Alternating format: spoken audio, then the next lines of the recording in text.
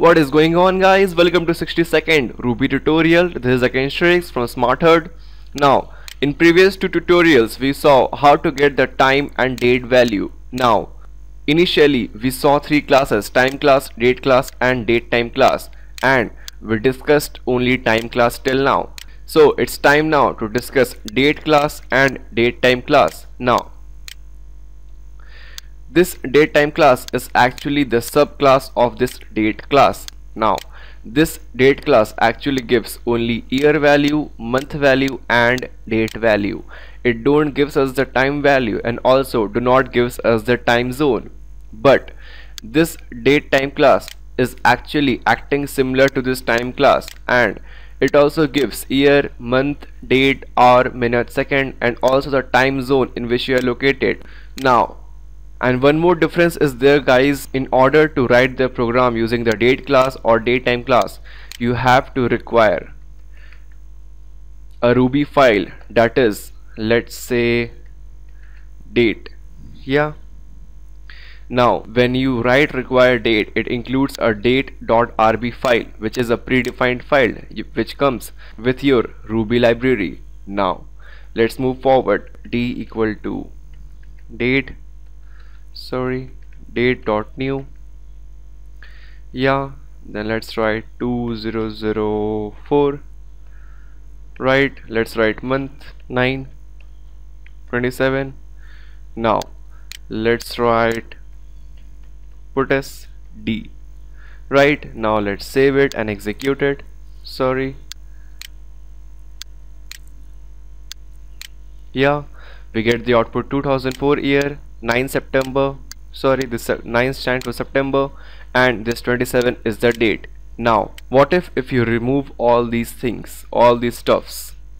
Now, when you initialize an object of this time class, then in that case you get the current time value. But let's check whether this date.new gives us the current date or not. Let's save it. Yeah, nope, we don't get the current date value. It just initialized a date object with a garbage value, so it didn't work. Now let's write, instead of new, parse,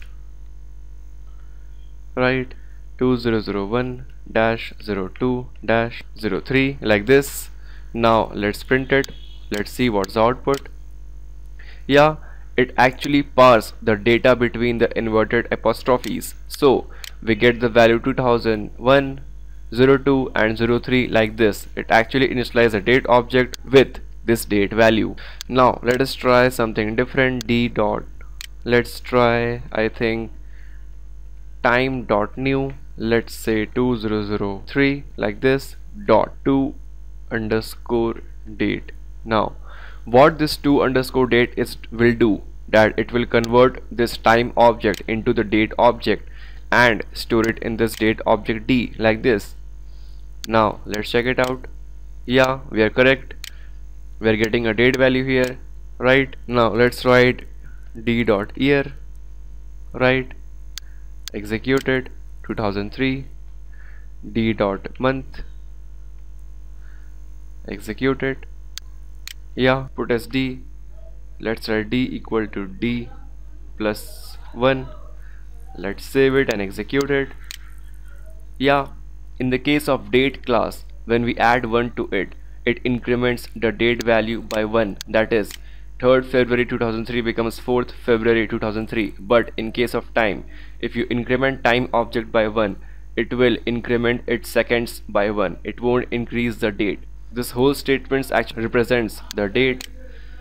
Let's change it to prevent any confusion. Yeah, this is actually what? The date. Right. Now you can parse the date also like this. Parse. If you write like this, let's say 3rd Feb 2001. Let's save it now, execute it. Then also it is going to print the value. It is also going to parse this value 3rd Feb 2001 like this. Now let's try this DateTime class. It is actually similar to this time class, so we can use a syntax like this. Let's erase it all. Let's write dt equal to what? comma, like this. Now let's print it, let's save it and execute it. Yeah, we get the output like this. Till here it is showing the date. After this it is showing the time till here. Then after that it is showing what? It is showing the time zone. Now pretty easy guys. I'm not going to discuss date time in detail because I have discussed the time class in detail in the previous tutorial, so that will solve your problem in case you're trying to use the time class. So this is all for this tutorial guys. Catch you guys in next tutorial. Please share my video and please subscribe to my channel. This is Sriyank from Smartherd signing off.